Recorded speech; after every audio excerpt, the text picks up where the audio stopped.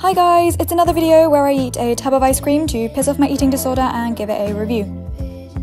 Quite a few people have recommended Häagen Dazs to me, and though I've had it before, I feel like I've been putting it off because for some reason I feel like it's slightly harder to try and I don't really know why. I think the concept of this ice cream is quite cool, and the vanilla side had small pieces of chocolate and tiny pieces of hazelnut, and I like these because I feel like without them it would have gotten a bit too samey, although I'm not the greatest fan of straight up nuts in my ice cream.